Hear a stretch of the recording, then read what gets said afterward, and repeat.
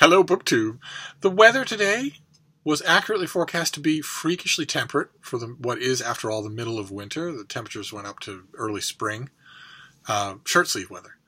And the sky started off cloudy, but broke up into sunlight, and there was no wind. And knowing all that ahead of time, I thought, I should take advantage of that and go to the Brattle Bookshop. For those of you who are new, there are quite a few new people to the channel. The Brattle Bookshop is a great used bookstore in downtown Boston that I just love. There have been times when I've gone there every day, and it has such an enormous, rapid turnover in terms of the books that it gets that you can go every day and see something new. And in addition to the bookstore itself, there's a sale lot next door. The lot, that would be another building or a parking lot elsewhere, is a lot that the Brattle gives over to $3, $1, and $5 books, where it's possible to spend the most blissful hour in the world out there in the lot and come away with a shoulder bag groaning with books without breaking the bank. And a temperate day makes shopping and browsing around in that outdoor sale lot bearable. I have in the past done it when it was bitterly cold, but it kind of robs it of the charm. So I thought I would do that today. So I got myself ready, and out I went, and it was only once I was well and truly committed and on the subway headed to the Brattle. It's not far from me at all, but it was only once I was well and truly committed that I realized, to my horror, that everyone around me on the subway car was already drunk, even though it was late morning, and several of them had their faces painted. And that's when I realized that I had voluntarily launched myself into the Patriots parade day here in Boston. The New England Patriots, in a triumph of electronic eavesdropping on the team's plans of their opponents, won the Super Bowl again. And so Boston is giving them a parade. And that is an excuse, oh my God, for rampant amounts of drinking and debauchery. And ordinarily, therefore, it would be a perfect opportunity to stay as far away from the city of Boston as possible. And there I was in the middle of it. So I steeled myself and I went to the Brattle Bookshop, even though the sidewalks were streaming with people, screaming at each other, yelling, "Where's Sully? Have you seen Sully?" And already bleary-eyed, staggering drunk at 11 in the morning. The Brattle was, to put it mildly, untrafficked. And despite the diciness of how I got there, I ended up finding a bunch of books that I want to show you. It was a good trip to the Brattle. Not a huge number of books, but I hope well chosen. The first one is this, an oversized thing. It's an illustrated history of England. This one is by John Burke with a foreword by Arthur Bryant, who also wrote a history of England. And this sort of thing was on my mind. Obviously, this is going to need some help. It's going to need some loving care here. But this sort of thing was on my mind because I just recently read and reviewed another book like this, The Story of Britain, by Roy Strong. And there are plenty of others. I think there's another one coming out this year. The turmoil over Brexit will bring a lot of those books out of the woodwork. And as I've mentioned on this channel, when you get something like this, something that's not very long and purports to be the entire history of England, you're not going to go to a book like this for any kind of granular or in-depth historical research. A person, I won't say that it's true of John Burke, but a person being approached by Mackay Books and being told, "We'd like a 1-volume history of England. Could you have it for us in 6 months? Here's your contract." A person being approached by them could be forgiven for, and most have often done, just going to the encyclopedias at the library and cobbling something together without, even though the book will be shelved in history and is called a history, without doing any historical research. Books like this tend to be like that. So you don't go to them for historical research. You go to them for something else. You go to them for the pithiness of the author, for the company that the author is, rather than for what you can learn just as expeditiously in an encyclopedia entry or on Wikipedia. So that's the reason that I got this. And I thought we'd go to page 112 and see if the writing does show pith. So let's see. Let's see what we have for page 112. Elizabeth provided shelter but no support. Mary, that's got to be Mary, Queen of Scots, was a dangerous guest. As a direct descendant of Henry VII through the line untainted by charges of illegitimacy, she was in Catholic eyes the rightful Queen of England as well as Scotland. A large minority of Catholics also looked to her as the person most likely to restore the old faith. Even if she genuinely wished at the start to be no embarrassment to Elizabeth, Mary's desire to recapture her Scottish throne involved her in many interchanges of secret and often ambiguous letters. Walsingham, that's Francis Walsingham, Elizabeth's spy chief, his spies brought details of so many papist plots that Elizabeth had to order a string of executions. Jesuit priests were smuggled into England to preach regicide to those Catholics who had too meekly accepted the Protestant regime. A mixed force of Spaniards and Italians was sent to Ireland to stir up rebellion. Burghley urged the Queen not merely to provide military aid to the Protestant resistance movement in the Spanish Netherlands, but also to safeguard herself and her own country by removing the centerpiece of Catholic troublemaking, the Queen of Scots. Elizabeth procrastinated, even when presented with evidence that Mary had condoned a plot to assassinate her, but at last signed the death warrant, typically denying later that she had meant it to be carried out so briskly. Okay. All right. Well, that's kind of good. I like the crispness of that prose. There's a little bit of a dodge going on in that paragraph that the author seems to be saying uncritically, unironically, that Elizabeth was offering Mary shelter in England. Mary was not free to leave. That's not shelter. There's another word for that. But still, I don't think I've ever read this book. So, and it was, all these things were dirt cheap or free, as I had quite a bit of credit.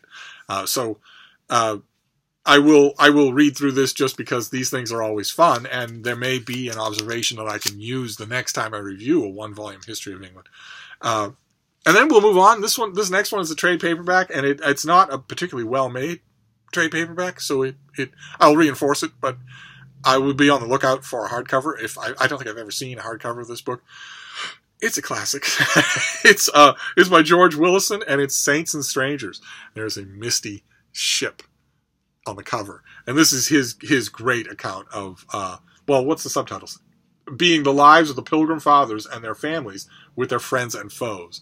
And that's all that this is. It's just an exhaustive and wonderfully witty account of the Pilgrims. I think, if I remember correctly, this is from eons ago. This book is from the 1940s.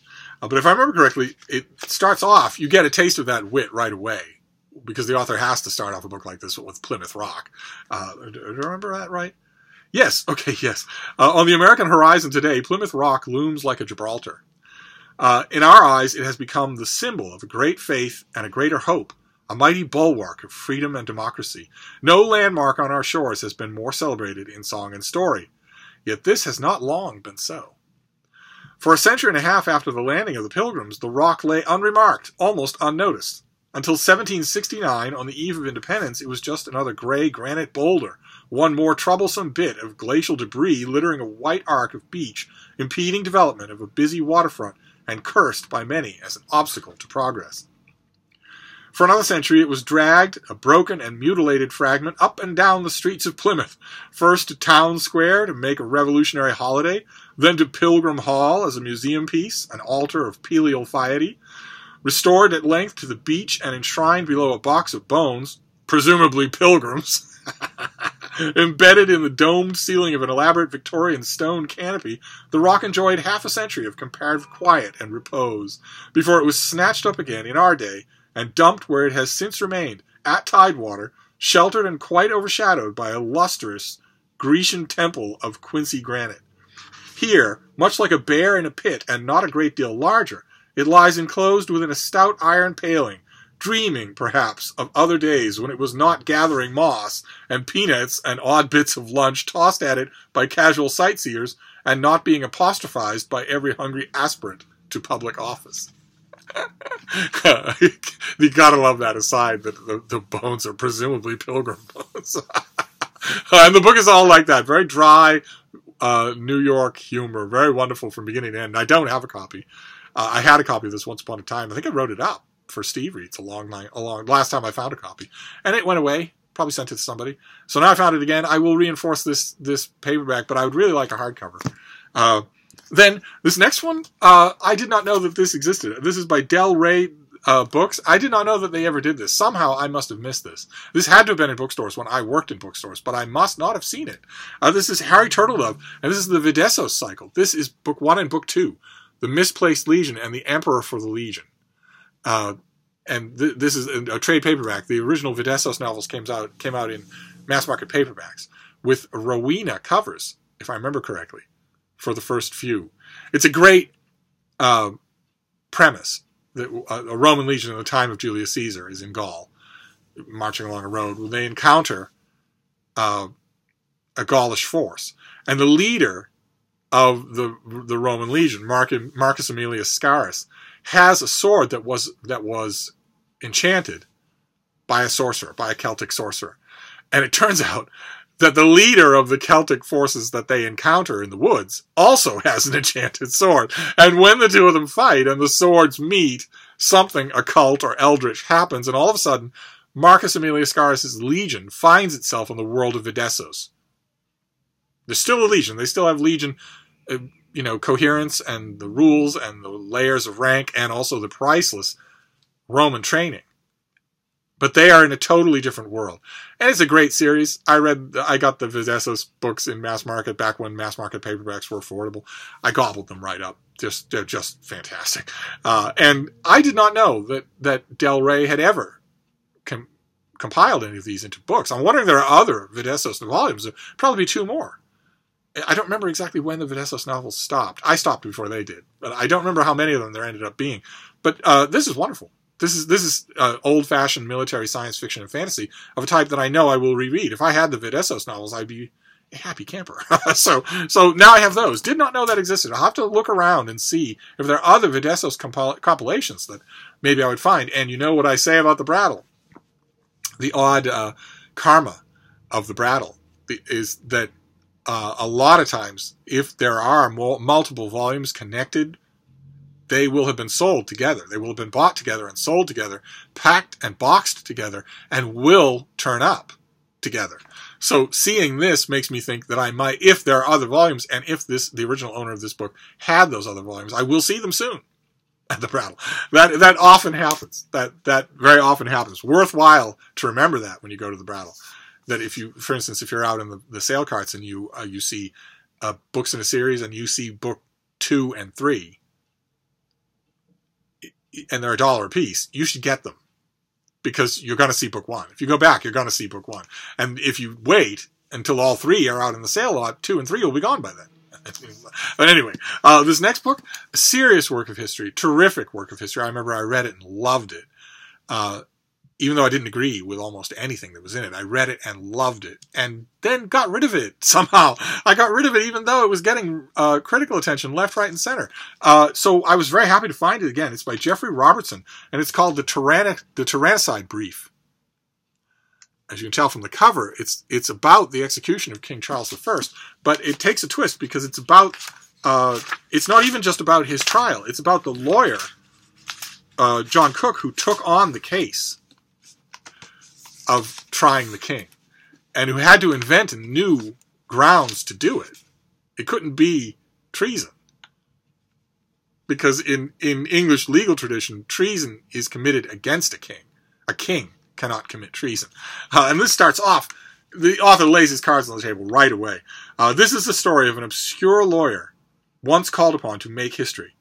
The severed head that spoiled Samuel Pepys' pleasant view over London had previously been attached to body parts inspected by John Evelyn, another diarist whose wit has proved congenial to modern times. He gloated, "Oh, the miraculous providence of God," at the sight of a basket just brought from the gallows to feed the stray dogs at Aldersgate. It contained hearts, testicles, and penises, mangled and cut and reeking, of men hanged, drawn, and quartered at Charing Cross. One was John Cook, for the past decade a judge acclaimed for law reform and for the championing of the poor, the first to propose a host of institutions we now take for granted, including a national health service and legal aid. Cook had been executed for demanding the kind of justice that, 350 years later, the world at last would want, the ending of impunity for rulers responsible for making war on their own people. That such a man should have been torn quite literally to pieces after a rigged trial at the Old Bailey remains one of English history's most shameful episodes, whitewashed by lawyers and ignored by historians. Today, John Cook is only mentioned as a passing wraith in books which dismiss him as an embittered Puritan fanatic or as a dodgy lawyer prepared to do the dirty work for the rising Cromwell.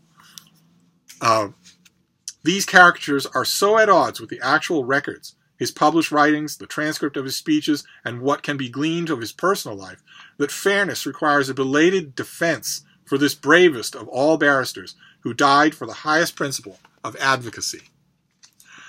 So there you know the author right away is sympathizing with Cook, who put his king on trial. And I read this when it originally came out. This was in 2007, I think. When was this? 2005. This came out in 2005. I read it, and I liked it, but I argued with it, and I wanted to keep it. I don't know why I didn't. And I read all of it. Got lots and lots of reviews, and I read all of those. A lot of them were spectacular. I don't think I have any of them yet, or I've stuffed them in this book. But I was very happy to find this at the Brattle, now that I know that it's a keeper of a volume of history. And then the last book I want to show you is an example of another axiom of the Brattle. The one with the Fidessos book is, you can't push the karma of the Brattle, of the sale lot. If you see something that is part of a series, go with the flow. Don't stand there and cross your arms, stomp your feet, and say, well, that's not the whole series. I want the whole series. Get what's there, because the rest will probably be coming. And another axiom of the Brattle, my oldest axiom of the Brattle, is simple. It's the Brattle will provide. When, in the course of your bookish life, I read feverishly, as you know, I read widely, I read all the time. So I'm constantly bumping against things and thinking, oh, I wish I had a copy of that. And a lot of you don't have access to a place like the Brattle. So when you have an urge like that, you sit on it, you think about it, and then if it sticks with you and you want to act on it, you go to a book depository or Amazon or something like that and you order a copy. I don't ever do that. Instead, I have the Brattle, and the Brattle will provide. And ordinarily, the Brattle provides in a timely fashion, although this particular example is pretty darn timely. Just recently, here on this channel, I got a new book by Harold Holzer, a biography of a great sculptor, the guy who sculpted the Abraham Lincoln statue in the Lincoln Memorial. And that gave me the perfect opportunity to praise Harold Holzer as a biographer and a writer about Lincoln, whose book, Lincoln and the Power of the Press, for instance, was reviewed widely. And in that video, which can't have been more than a couple of days ago, I praised above all a book that Harold Holzer wrote on President-elect Lincoln, on Lincoln in between when he was elected and when he took office. Those of you maybe not familiar with American politics will need reminding that, very oddly, we have a long interval in this country. We always have, where the president is elected, but he doesn't take office for a long time, long enough for buyer's remorse to set in. And in Lincoln's case, that was especially important because the interval between when he was elected and when he took office was a crucial period for a lot of southern states seceding from the Union or talking about seceding from the Union. Things reached a fevered pitch in that brief interval. And Harold Holzer wrote a book about it. He wrote a book about President-elect Lincoln that is incredibly good. You would think it would only be a footnote in any Lincoln book, but no. He's so good that he made it fantastic. And in the course of that earlier video, I said, I don't have a copy of President-elect Lincoln, but I am sure the Brattle will provide. And it did. So there you go. I now have a copy of President-elect Lincoln by Harold Holzer. This is the Lincoln book that I wanted. The one about the sculptor I will read and I will really like, but I'm not sure that I will keep it. But this is a keeper of a book about Lincoln. So, and the Brattle provided it. So there you go. So that was my Brattle trip today. I'm sure that in time the good memories will surface and outlast the bad memories, which are being beer-breathed upon by a whole bunch of people who don't have two IQ points to rub together. As I was making my way back to the subway to come back to the Bean, I was watching these people just staggering everywhere in all directions in their Patriots jerseys and their Patriots face paint and their Patriots hats at noon. It was noon. They were already, all of them, sousing drunk. When I was leaving the Brattle, a young woman wandered in. She staggered in with her friends, walked up to the cash registers and said to the young woman who was standing there, "Can I offer you $20 to use your bathroom? It's like a wicked emergency." And the young woman at the counter had already been told by the manager on duty at the Brattle that the answer to that question is no. Absolutely not. And the minute that the young woman who had asked the question realized that she was going to get resistance, she said, "How about $40? I like wicked have to go." I'm thinking, I wouldn't say anything, of course, but I was thinking, well, young lady, $40 is the ticket that you would get from the cop for peeing in an alley. So why don't you just do that instead of putting this young person on the spot with a rule that they don't want, especially since you are obviously going to urinate on the floor and then vomit on the walls and then pass out in a locked bathroom, which requires EMTs to come and axe you out of. In other words, you're going to cost the shop $250, $300, and the young woman you're asking and offering $20 to is going to have to mop up your urine and your vomit. No amount of money is worth that, and that is obviously what's going to happen. That's why when you stagger up the street today, you're going to find that even restaurants aren't letting you use the bathroom. That's why. It's not policy, it's you. But I was watching these people, and I was thinking, I know what all these people are going to do. They weren't interested in books. Absolutely not. They weren't interested in books. I was standing there out in the sale lot. I heard the same thing I always hear from passersby. Only these were drunk passersby saying, "Oh, they got books outside.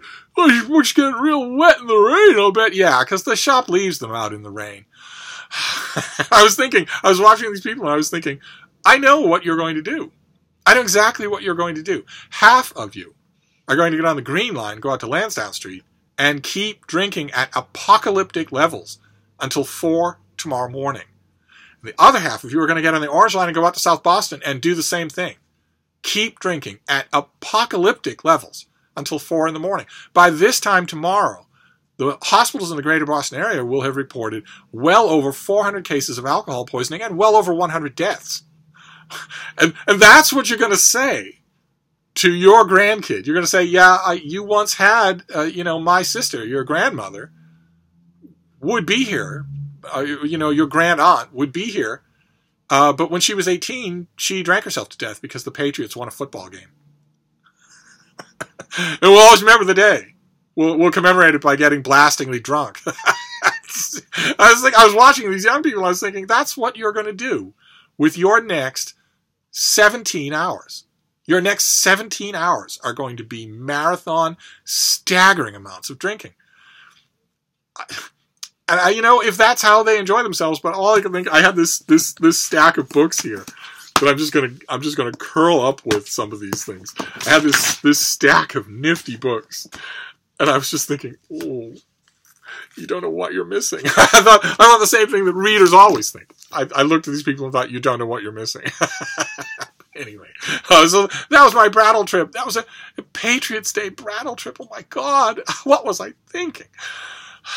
For books that I love what I got, but I do not need. They weren't worth the. Anyway, I shopped among the face painters for you. But now I'm back, and the whole rest of the day is going to be reading and writing, so the memory will soon be long gone. But I will report back, and I will see you soon. Thank you, BookTube.